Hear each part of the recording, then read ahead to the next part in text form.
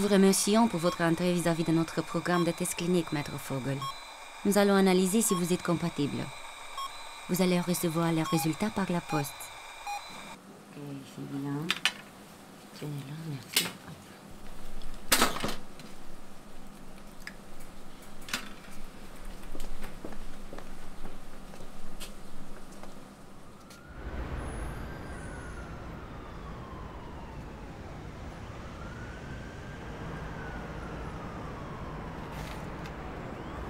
Monsieur Berthaud?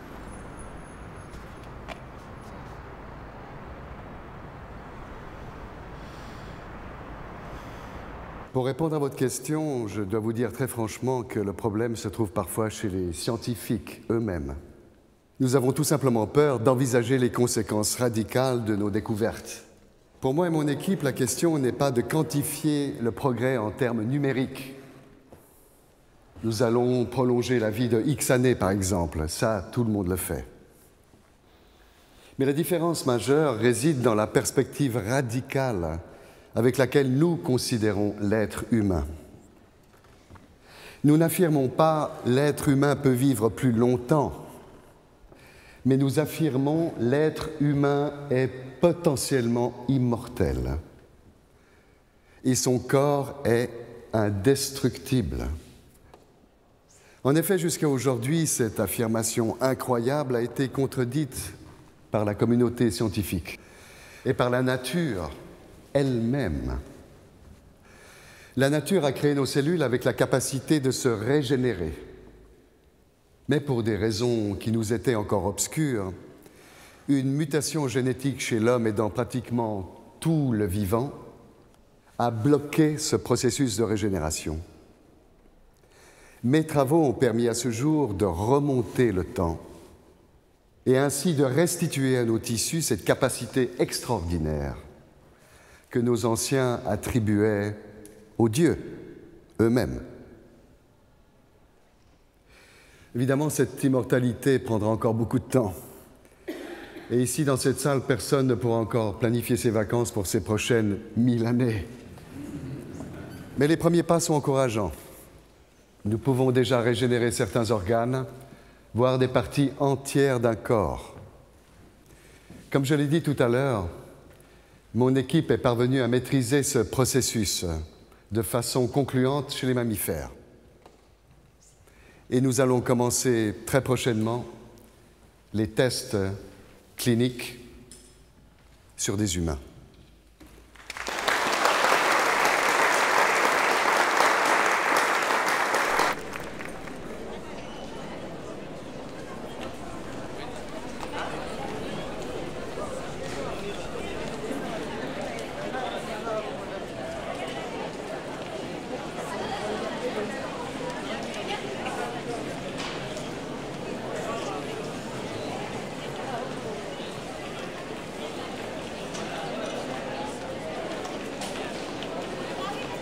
Enchanté, professeur.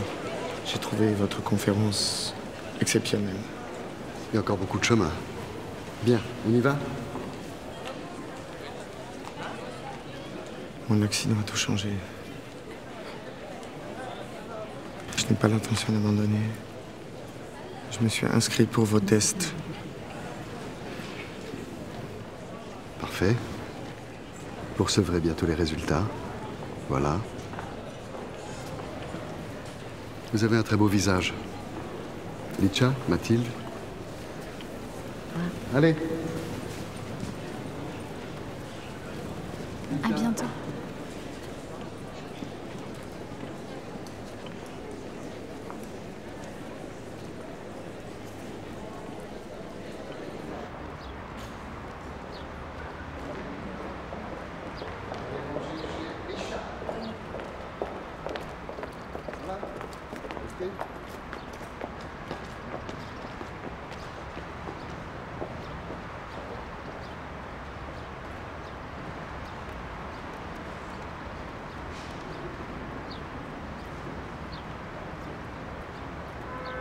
C'était stupide.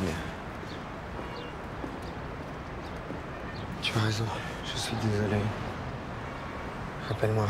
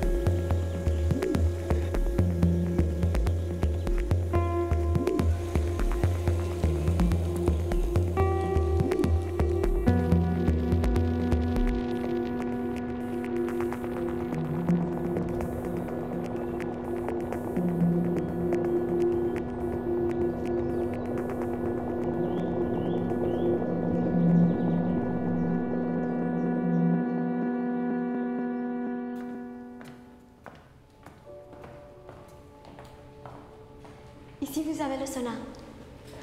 Il suffit que je mette mon bracelet. Et voilà. Monsieur Kraus, il fait partie du gouvernement. Il est là pourquoi? Monsieur Kraus est ici pour un séjour de bien-être. De quoi? Reconstruction. Vous êtes le premier qui a bénéficié d'une thérapie génique de dernière génération, monsieur. Non. Vous êtes très belle. Merci.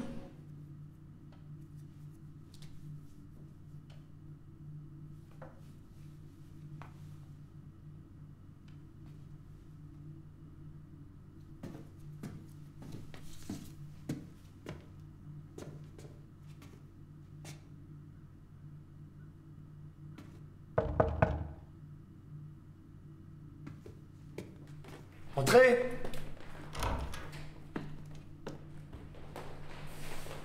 Monsieur Vogel, bonjour, bienvenue. Bonjour. Très content que vous soyez là. On va faire du très bon travail ensemble. Bien voyagé, pas trop fatigué. Jamais fatigué. La forêt est magnifique. C'est vrai, la forêt est magnifique, il y a des arbres centenaires. Bien, vous êtes installé à votre aise? Je me sens un peu à l'étroit. Ah, à l'étroit, oui. Non, je plaisante. Anna vous emmènera au laboratoire tout à l'heure. Anna. Votre infirmière. Ma femme s'appelait Anna.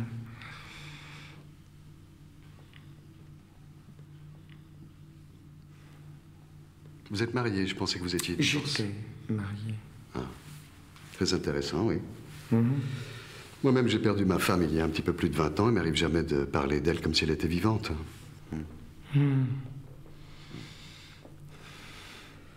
Vous savez quelle est la différence entre la mort et la vie? La vie. Je vous expliquerai le protocole de soins tout à l'heure. Vous pourrez me poser toutes les questions que vous voudrez, évidemment.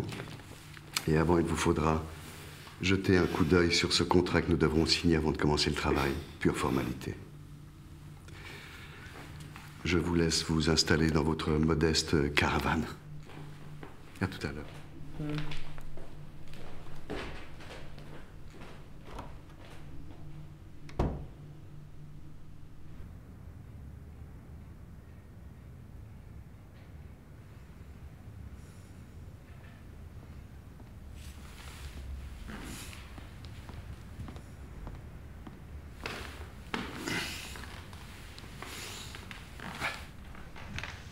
Viens prendre son petit thé.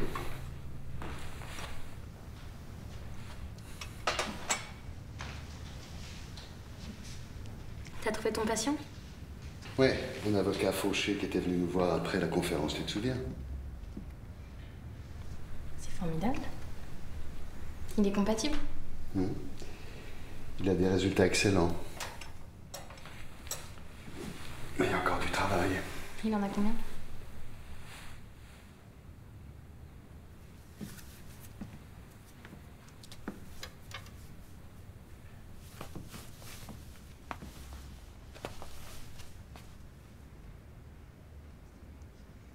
Un, c'est un.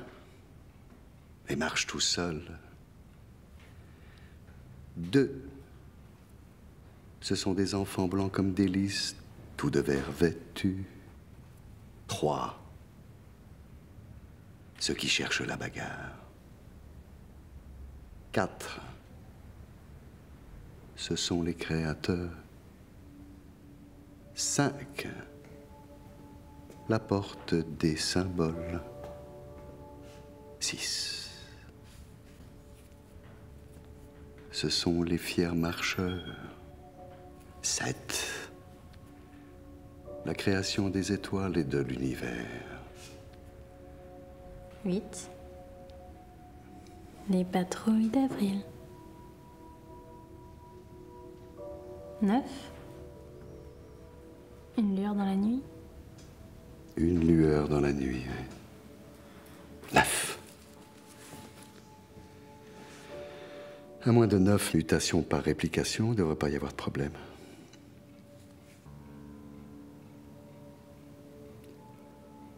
s'il te plaît.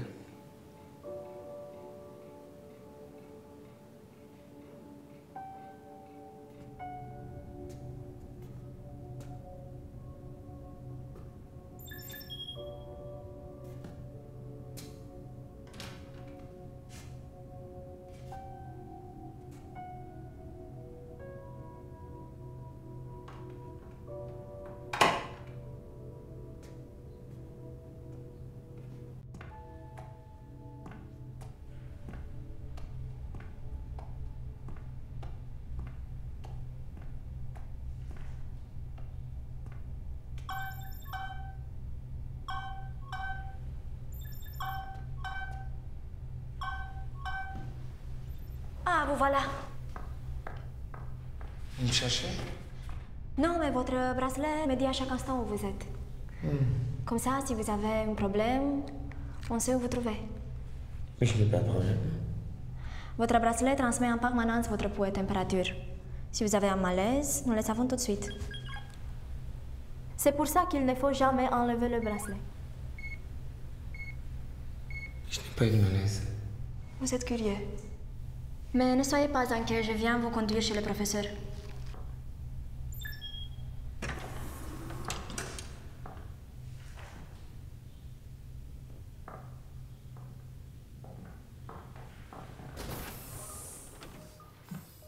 C'est tout droit.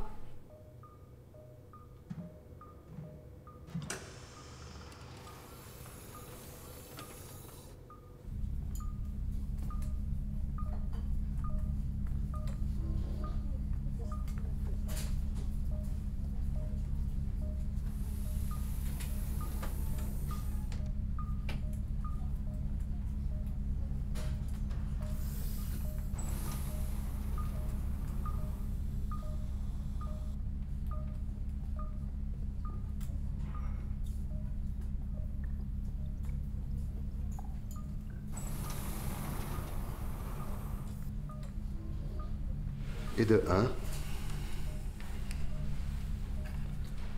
Et de 2. La nature fait preuve de possibilités infinies, Monsieur Vogel. Malheureusement, en ce qui nous concerne, elle a fait une grave erreur. Maintenant, je vais vous présenter Calcides Ocellatus.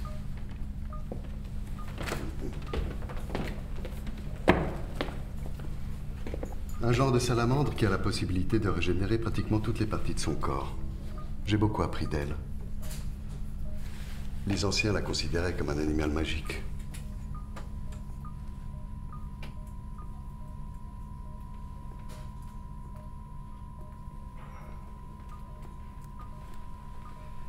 Et lui aussi, il a beaucoup appris d'elle. Il y a quelques jours, il n'avait pas de pattes. Et ça, là-bas, c'est vous.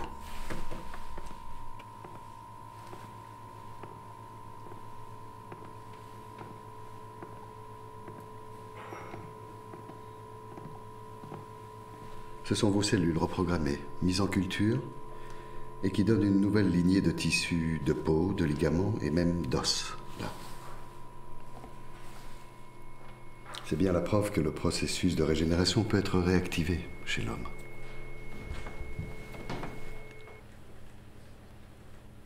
Je crois que vous connaissez déjà ma fille Alice. Monsieur Vogel. Je sais que Monsieur Vogel, papa.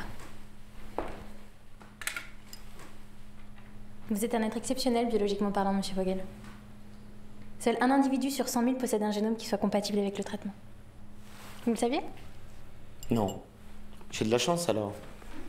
Oui, c'est vrai, l'homme est un être très spécial dans le monde du vivant, même chez les mammifères.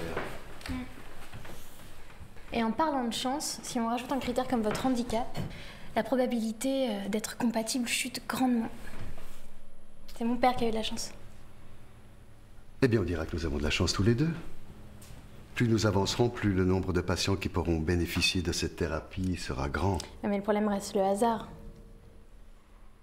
Mais heureusement, il y a des gens très fortunés qui donnent beaucoup d'argent à mon père pour qu'il trouve des solutions. Ma fille a un sens de l'humour tout à fait particulier. Mais rassurez-vous, Monsieur Vogel, je n'ai pas du tout une vision de la génétique politique, mais scientifique et philosophique. Voire altruiste. Ma fille est jeune et idéaliste. Mais sans la mort, la vie serait invivable. Mais ne l'est-elle pas déjà, monsieur Vogel?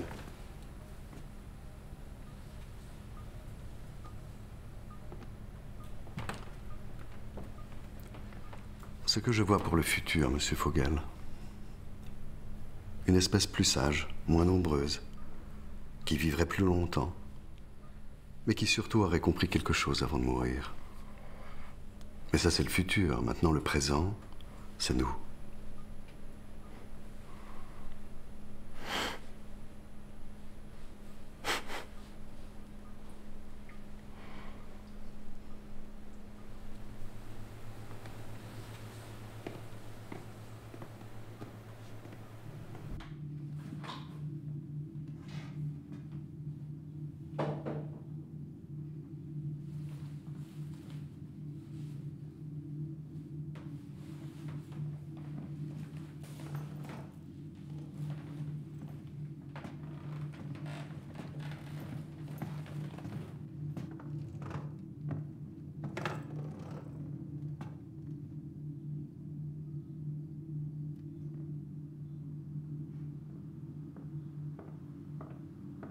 Pour le dîner de ce soir, vous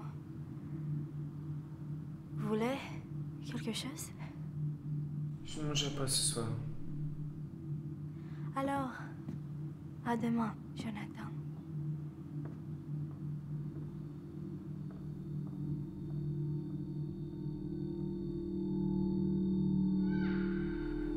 On va recommencer.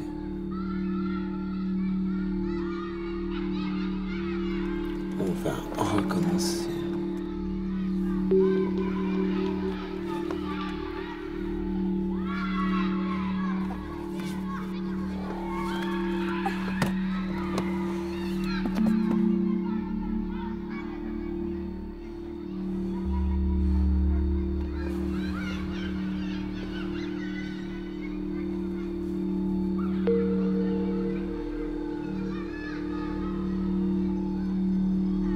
Une fille.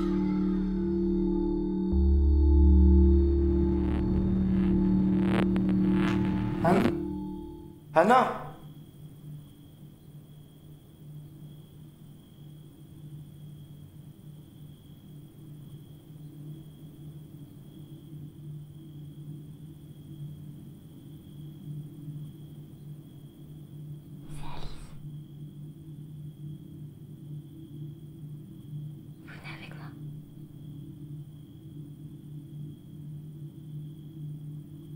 Où?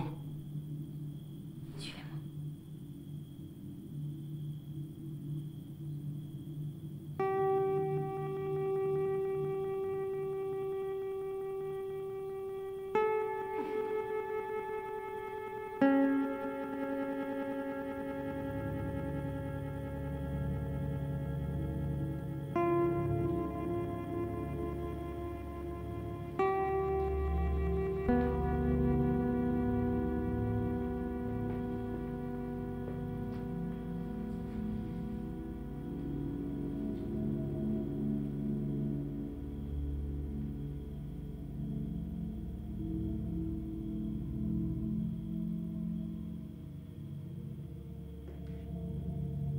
C'est chez moi.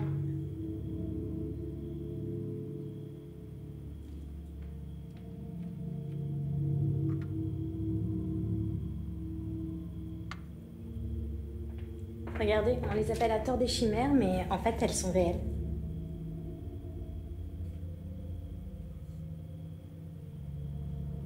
Mais finalement, vous et votre père faites la même chose. Non. Elles sont heureuses. Comment le savez-vous? Parce que j'ai appris à les écouter. Regardez. Là-bas.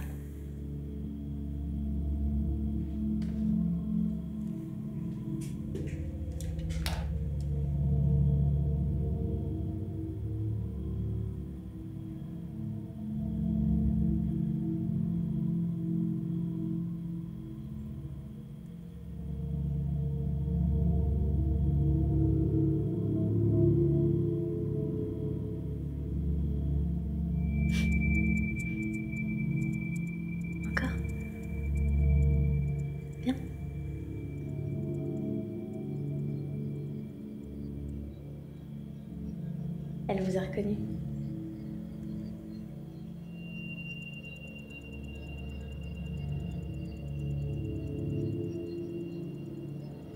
Elles savent nous parler. Elles connaissent le chemin. Le chemin de la vie.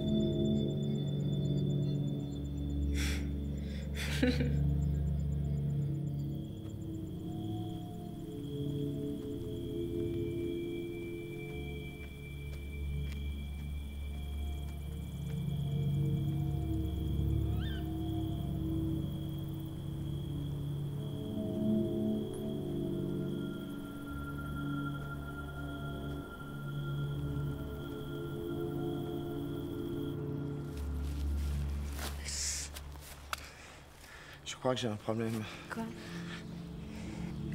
Elle ne marche plus.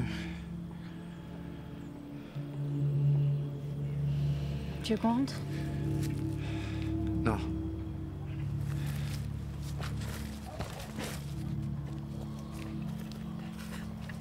Tu les entends, les arbres? Il y a longtemps que je les entends plus.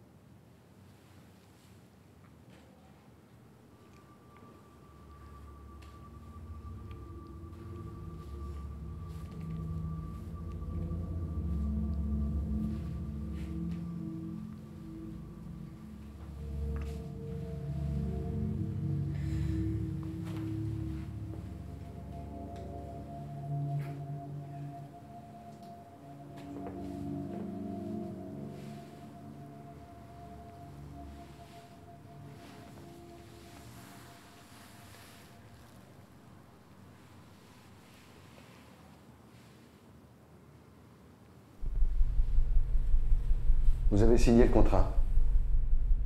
Vous voulez rire? En cas d'échec, je serai tenu pour responsable. Oui, mais ça, c'est une clause standard pour un test clinique. Ici, c'est expérimental, c'est la première fois.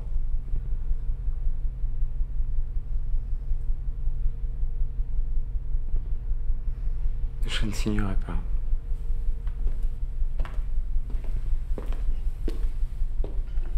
Pourquoi?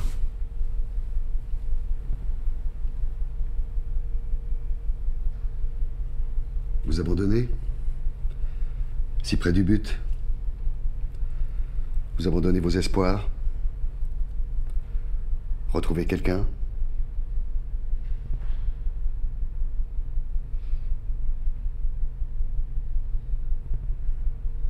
Qui vous a dit? Je me suis renseigné pour Anna.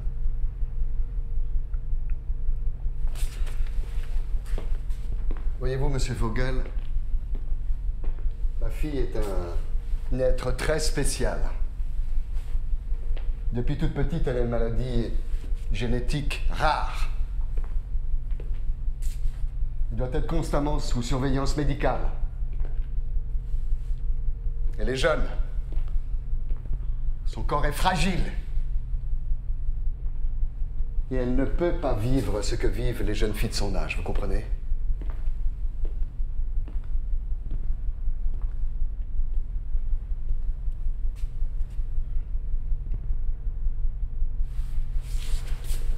Si vous voulez que je vous aide, vous devez me dire tout. Vous devez me faire confiance. Tout. Confiance.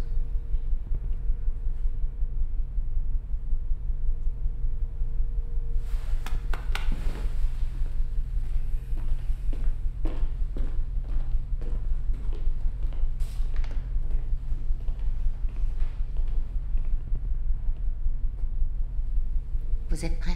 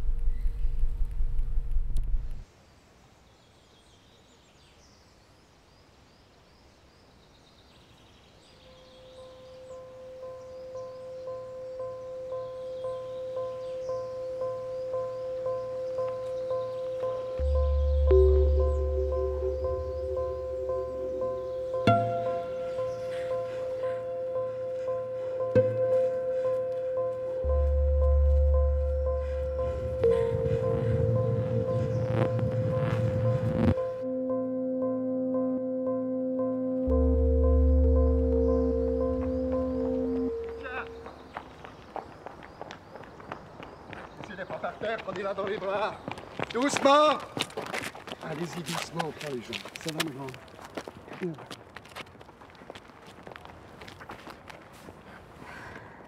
Qu'est-ce qui se passe? Rien de grave, ça lui arrive souvent. Mais elle est très fragile, un choc pourrait lui être fatal. Tant qu'elle reste ici, on peut... Mais, monsieur Vogel, ça va? Infirmier! Je respire sous l'eau. Comme un poisson.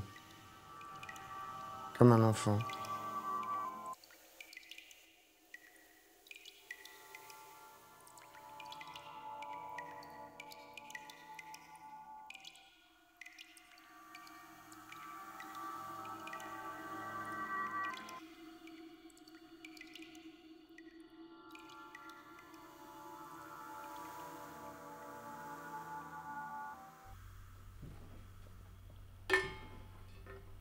Je n'ai jamais eu de tel malaise.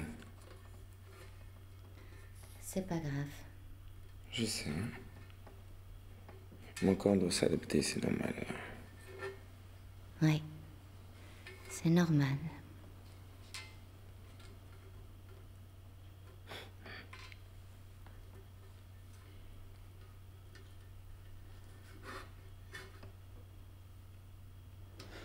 Bonne nuit. Restez. S'il vous plaît. Restez.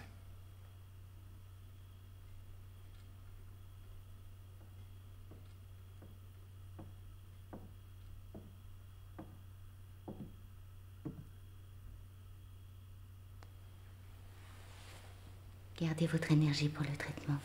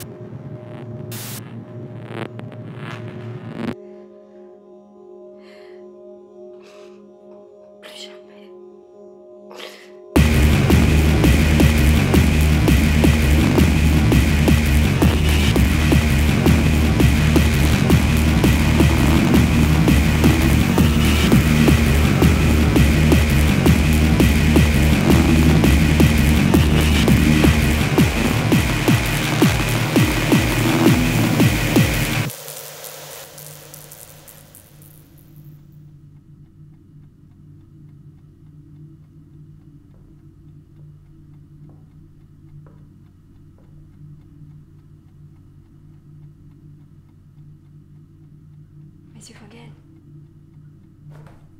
Réveillez-vous, Monsieur Fogel. Réveillez-vous. Vous êtes en retard.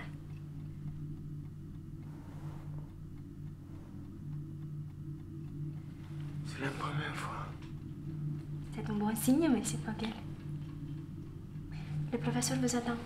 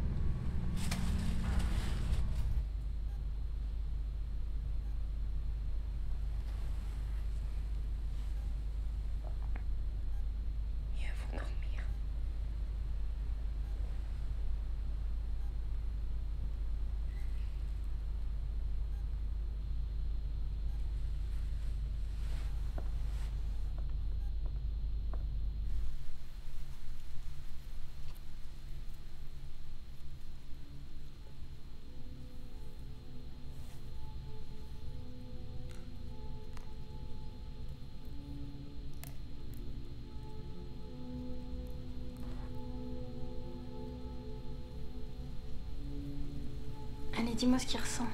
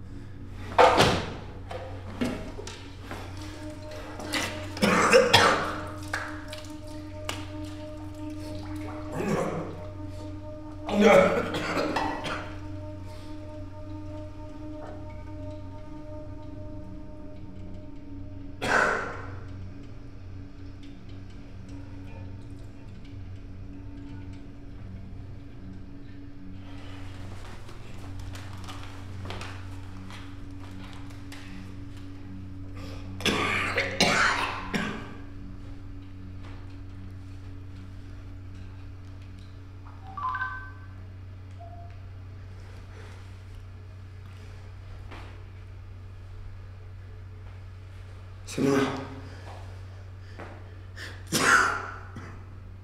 Viens.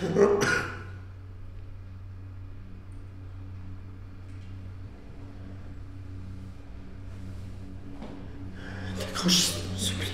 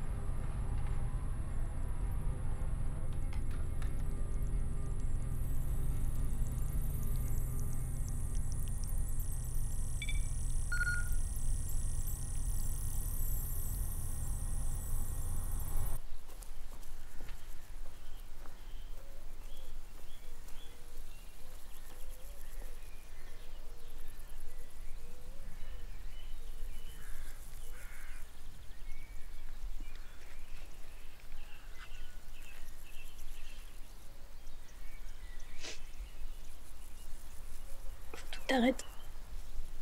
Pourquoi? Parce que les hommes sont faits pour mourir.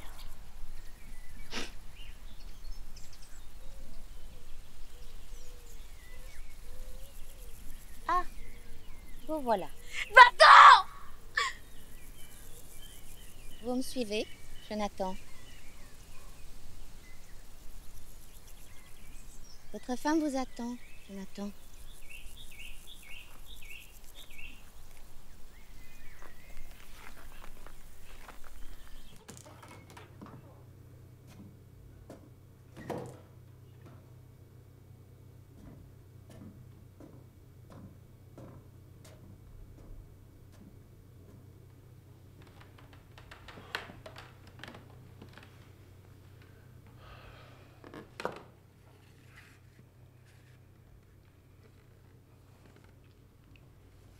T'as du feu?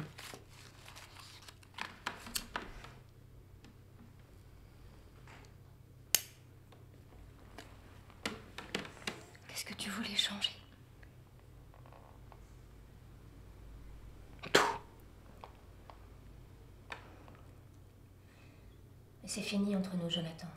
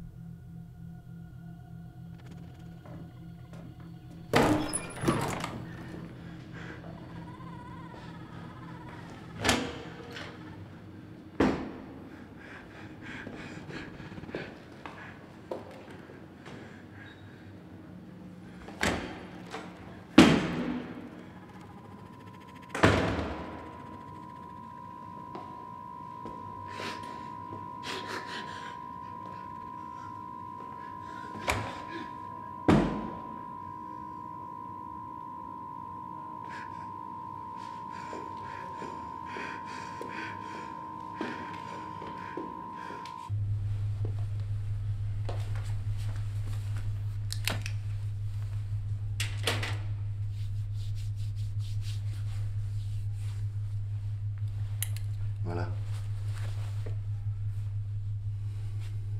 Dites-moi ce que vous ressentez exactement. Des bruits dans ma tête, tout le temps. Des choses très étranges, je ne sais plus, des bruits. Je ne veux pas arrêter, mais j'ai l'impression que mon corps n'est pas prêt. Faut pas se décourager. Je pense que c'est la régénération de la jambe qui a des effets physiques, mais surtout quelque chose que j'avais pas prévu. Quoi? Ça a libéré le traumatisme dû à la perte de la jambe. Dis-moi, comment tu te rêves depuis le début, depuis l'amputation? C'est très important pour la guérison. Comment tu te rêves? Je respire sous l'eau.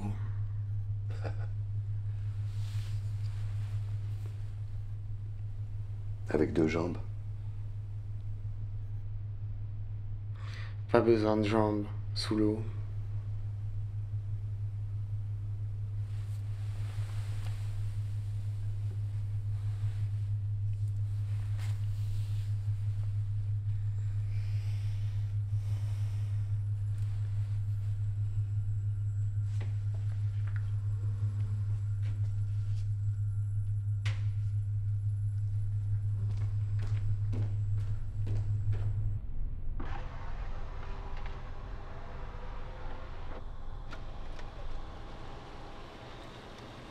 C'est quoi? Te mêle pas de ça.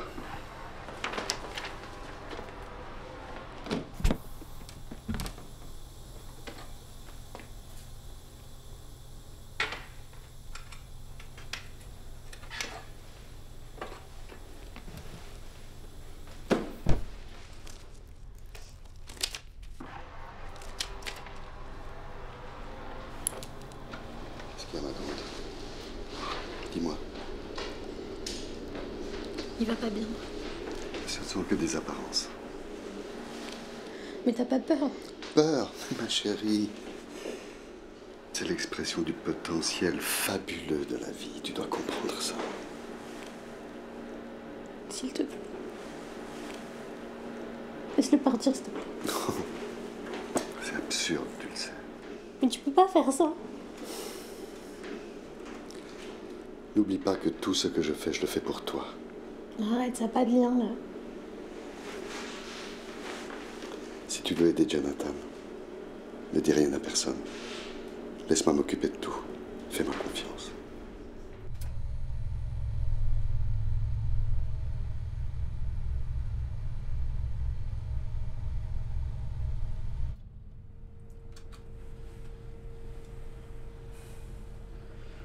Il faut opérer. Non, ce n'est pas une tumeur. Deuxièmement, vu son emplacement, si on opère, il va y rester. Ou bien rester dans un état végétatif. Et troisièmement, tu manques complètement d'objectivité puisque tu es passé toi-même par là. Alors, qu'est-ce qu'on fait? Au début, je pensais que c'était une sorte d'organe, mais maintenant, je pencherais plutôt vers une forme de vie qui utilise les méninges comme placenta. C'est fascinant. Il faut extraire cette... Non, faut pas avoir peur. On va la laisser se développer pour voir si c'est un organisme indépendant et de quelle nature. De toute façon, ces symptômes vont s'aggraver. Alors, si on le garde ici, nos clients vont finir par remarquer qu'il est spécial. Tu as raison sur ce point. Il faut faire quelque chose. On peut pas le laisser comme ça. T'as tout ce qu'il faut. Ouais. Allons-y. Benzodiazépine, clozapine, morphine.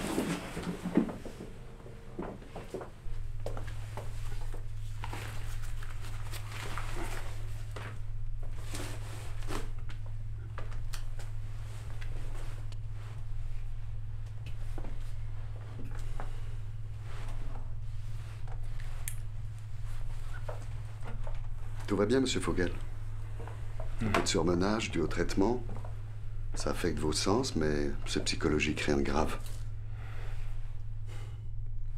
3 choses à faire. Se reposer. Se reposer. Et Se reposer. Voilà. Mathilde va vous faire une petite injection décontractante. Voilà. À bientôt.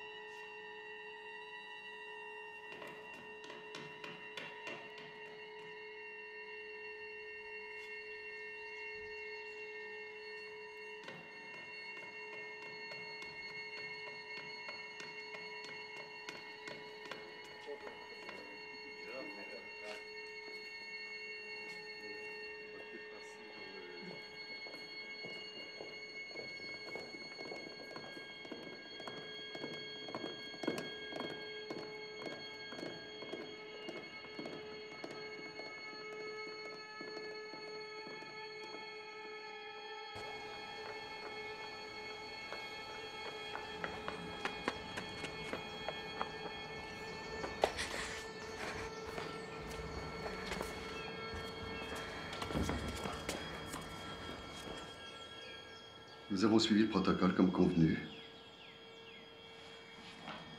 Mais il y a 2 jours, j'ai noté quelques petits problèmes structurels. Qu'est-ce que ça signifie, concrètement? Les tests étaient parfaits, mais médicalement, il est perdu. Est-ce qu'il présente des symptômes visibles? Néanmoins, il représente une très grande valeur pour mes recherches. Pas de symptômes visibles.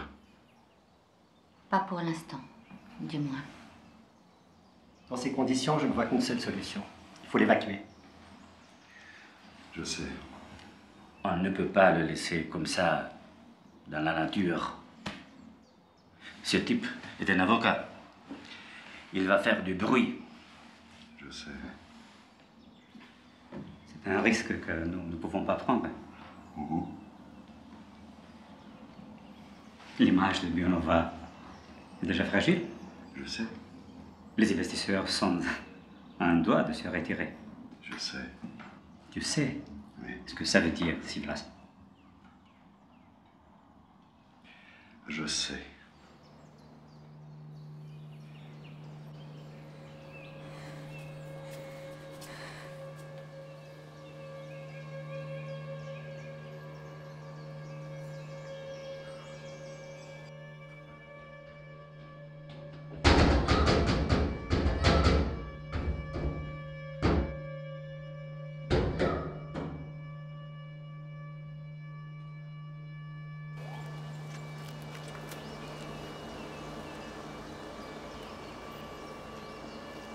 Alice?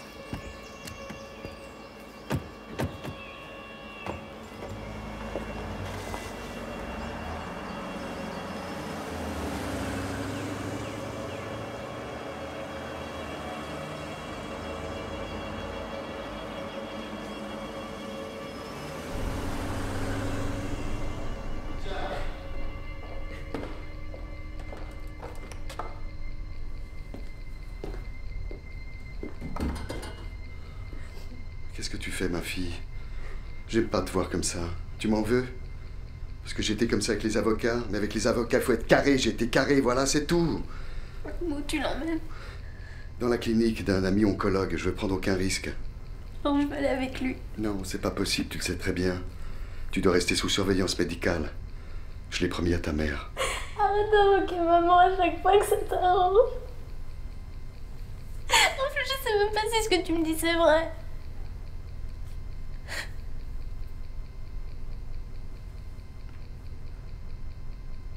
Alice.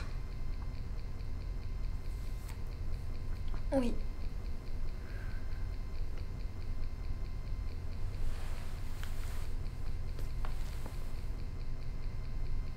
Pardonne-moi, ma petite.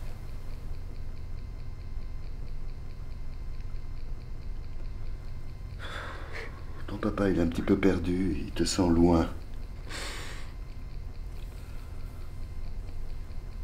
C'est peut-être moi qui suis loin. Je sais plus. J'ai tout simplement peur pour ta santé.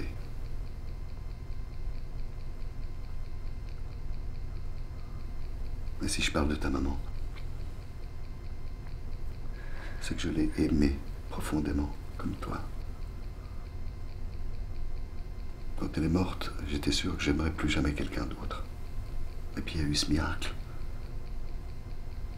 Tu es né. Maintenant, j'ai peur de te perdre une deuxième fois.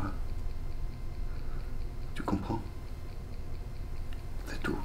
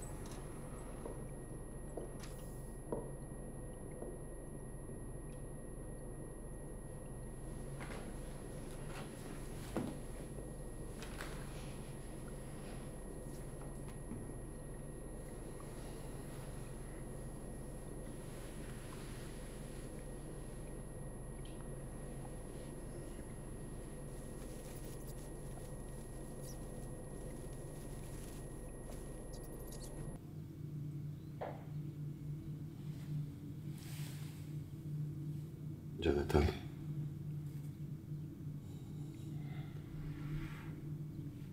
J'ai besoin de ton aide.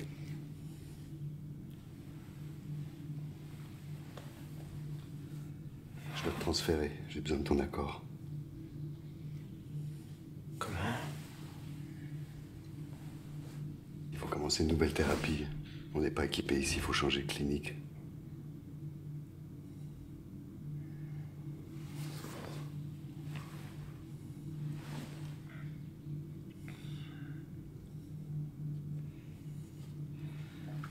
Dans quel établissement? J'ai analysé les nouveaux tests. Il y a une prolifération anormale de cellules. Il faut arrêter le processus. Il faut faire une chimio, je suis désolé.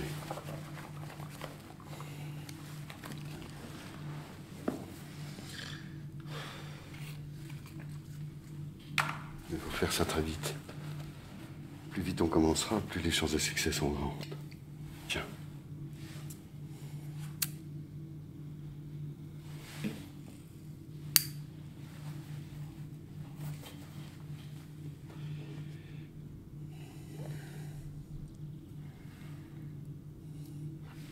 On arrête tout. Je vais être franc avec toi, Jonathan. Si on fait pas cette chimio, t'es en danger de mort. En même temps, c'est pas un échec, la thérapie. C'est juste une étape. Une frontière. Un horizon. Il faut aller au-delà de l'horizon. Ensemble. Il faut continuer.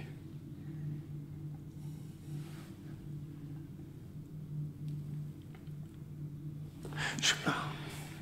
Non. Ça fait trop longtemps que tu te fuis, Jonathan. Tu fuis une partie de toi que t'as perdue. Cette partie, elle est en train de renaître en toi. Renaître au cœur de toi-même, au cœur de tes cellules. Fais-moi confiance. Faut continuer.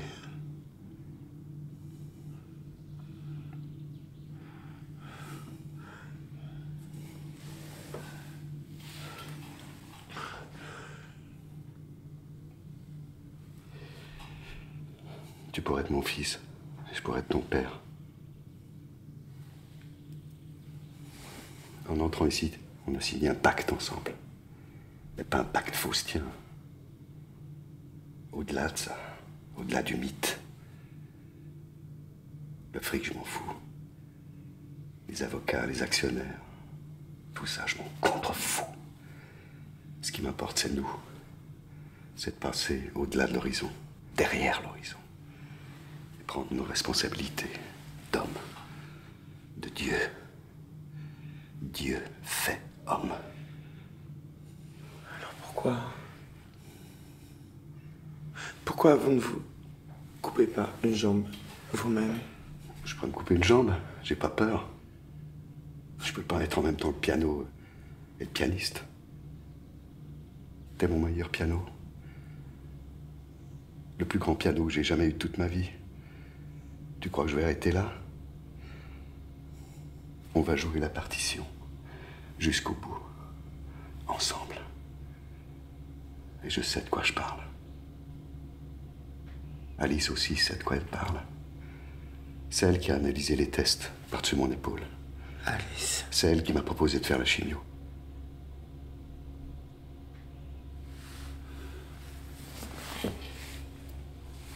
Oui. Alice.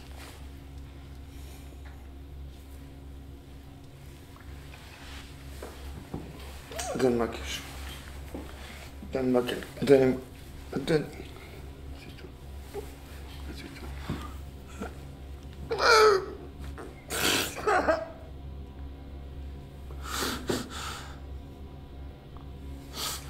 Je vais te donner un sédatif, un antidouleur. Tiens. T'inquiète-toi. T'inquiète pas, fais-moi confiance. Tiens. Tiens.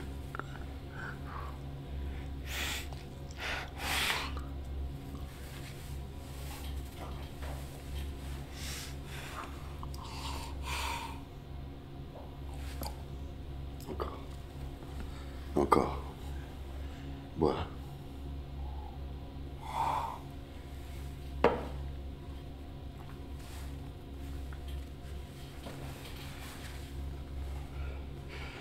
Maintenant, tu vas compter jusqu'à 10.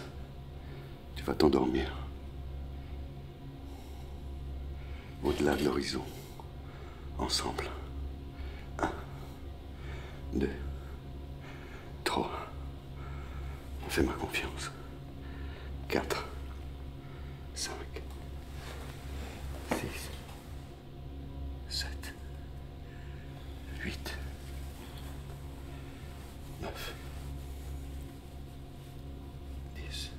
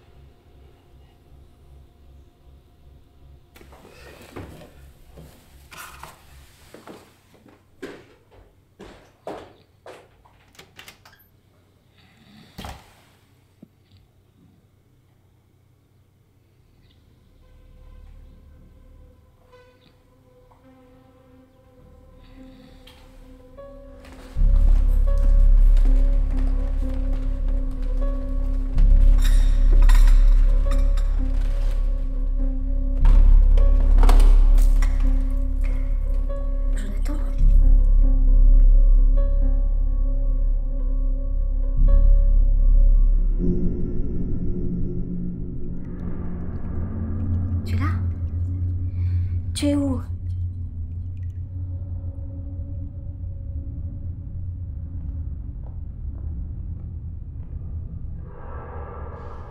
On travaille ici? Oui.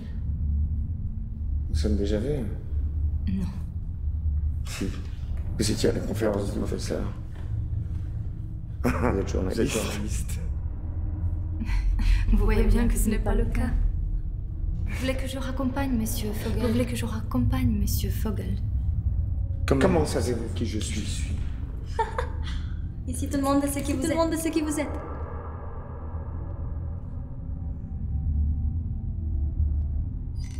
Jonathan?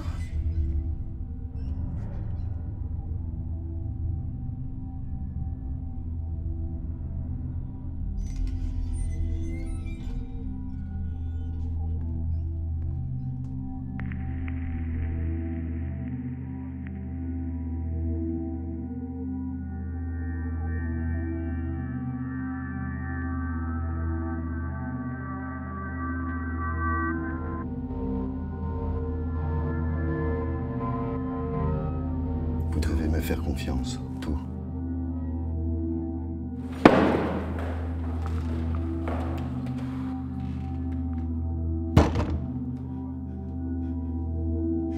Jacques! Oh là, t'as bu, toi.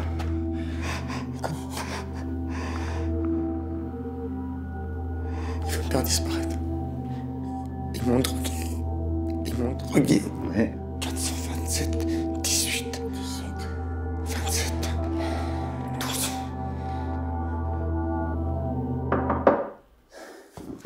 Entrez!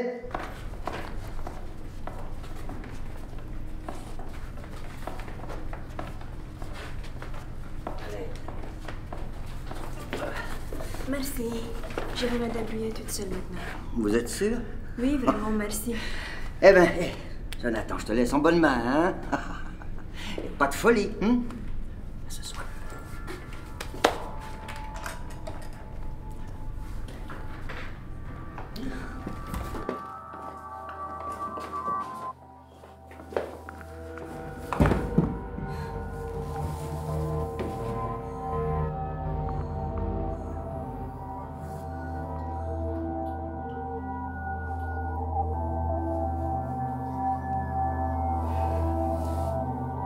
Vous devez me faire confiance, tout.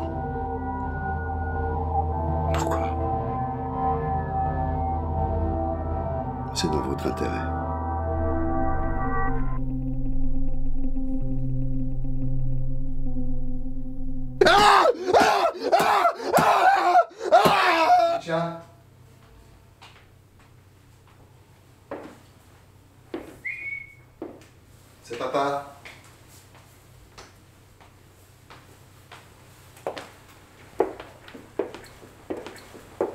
Tiens.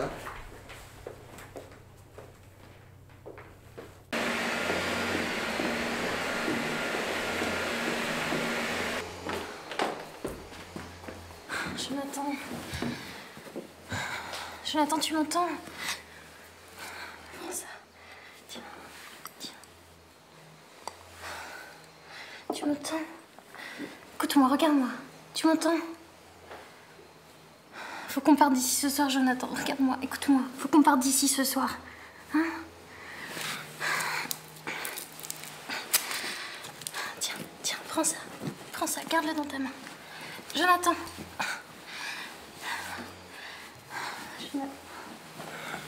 Jonathan, avec ça, tu peux aller dans le bureau de mon père, d'accord? Va dans le bureau de mon père. Prends ton dossier médical dans son tiroir. D'accord? Je viens de chercher dans une. Regarde ça, le perds pas. Prends-le, cache-le. Le perds pas.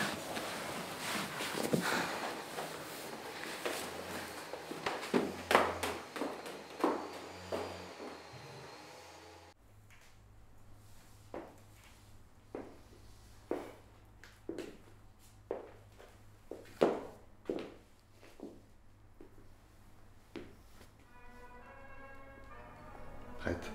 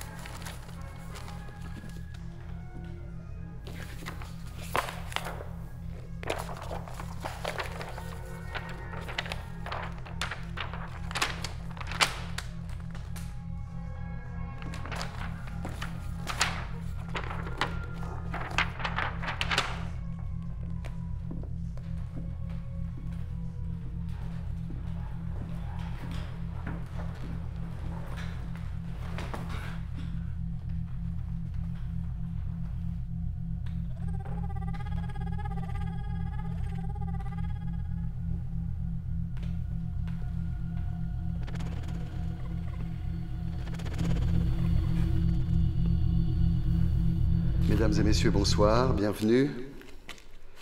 J'aimerais saluer la présence des représentants de la ville et de l'État, ainsi que celle de nos investisseurs qui nous permettent les succès présents et à venir de Bionova.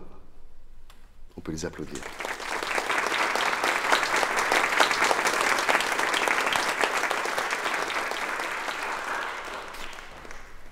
Et ce soir est un soir tout particulier pour moi. Je le dédie à ma fille, ma plus belle réalisation. Mesdames et messieurs, pour vous, ce soir, pour la première fois, sous les feux de la rampe, dans la lumière, ma fille, Alice Carr.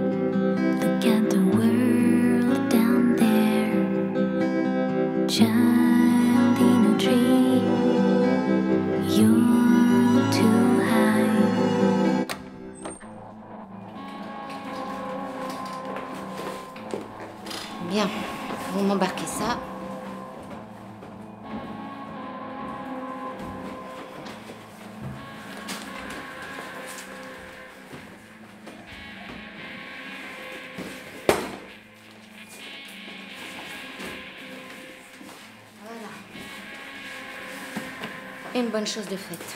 Allez. Child in a tree, nobody'll get you down again. Someone must have been talking. The blue man came along. Someone must have been talking. The whole place ran away.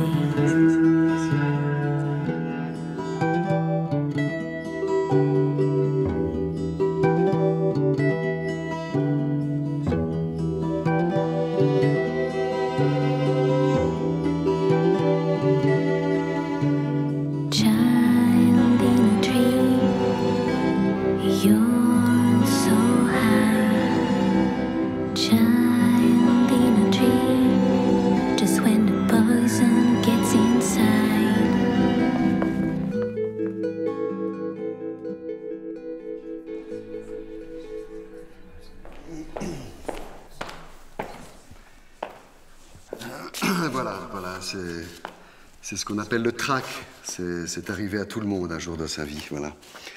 D'ailleurs, je me rappelle moi-même avoir vu Chet Baker et Clara Askill quitter la scène sous la pression, voilà. Je pense qu'on peut l'applaudir très fort.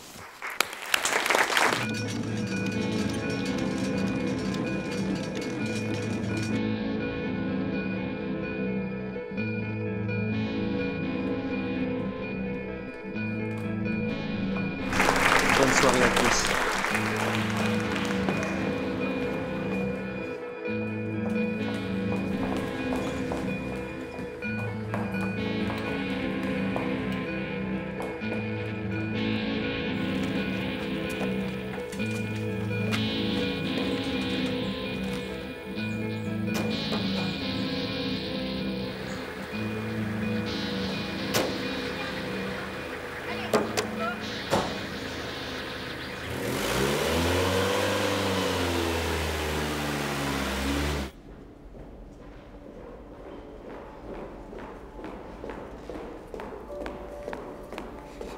Ils viennent de partir. Oui, Alice. Alice? Mais je croyais qu'elle était avec toi. Vérifiez.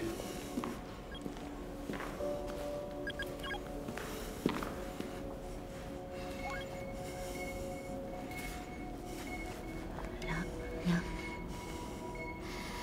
Elle est dans la camionnette. C'est pas possible, Je t'avais demandé de la surveiller, nom de...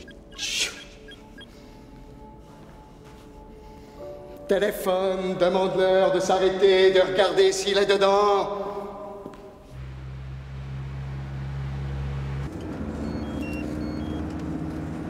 Oui. Oui, madame. Je vais vérifier tout de suite. Arrête.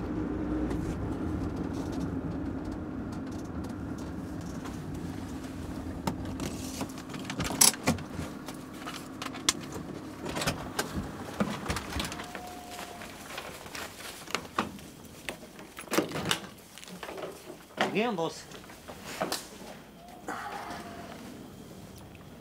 Vous êtes sûr? Ils sont certains. Elle lui a donné le bracelet pour gagner du temps. Il leur doit repartir, vite. Reprenez la route. Vite.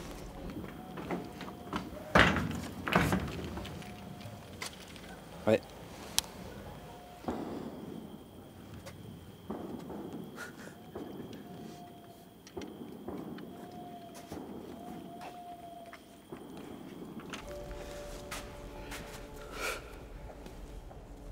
Qu'est-ce que t'attends, merde? Va la chercher! Bouge-toi le cul!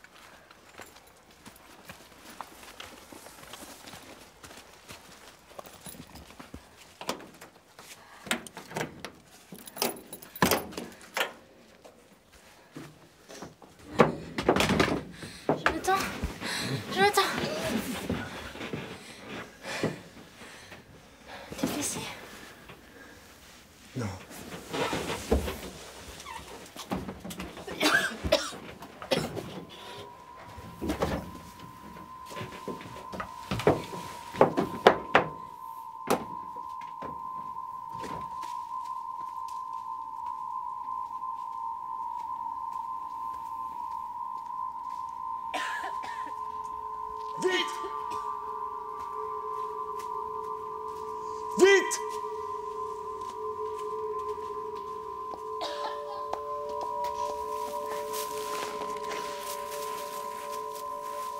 Mais qu'est-ce que tu fous?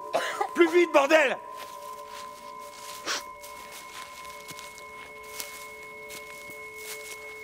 C'était pas un accident.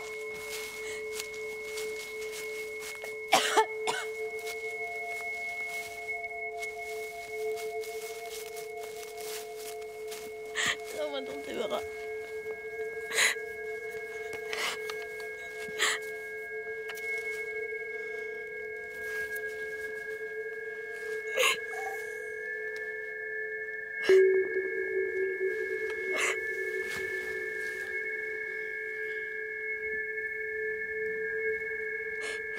Viens, faut marcher. Viens, faut marcher.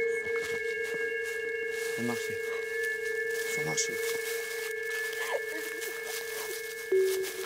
Tu crois que papa il va arroser mes plats? Oui, oui, oui. On arrosera tes plantes, mon amour.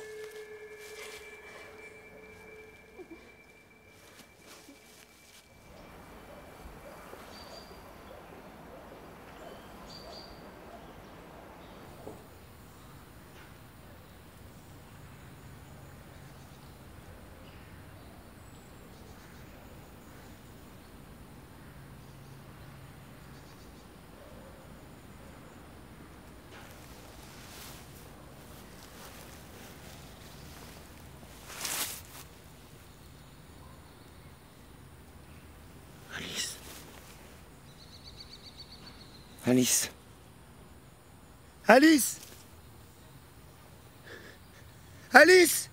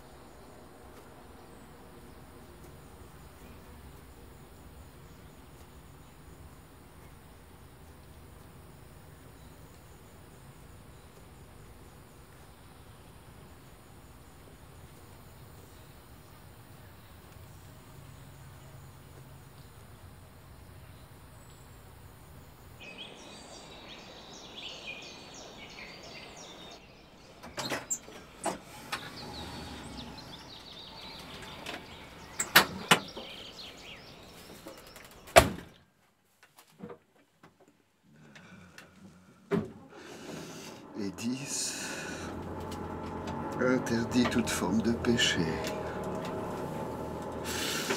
Et de 10 recommence 1 et marche tout droit. 2 se sentent des enfants blancs, comme des lys tout de verre vêtus. 3 ceux qui cherchent la bagarre. 4 ce sont les créateurs.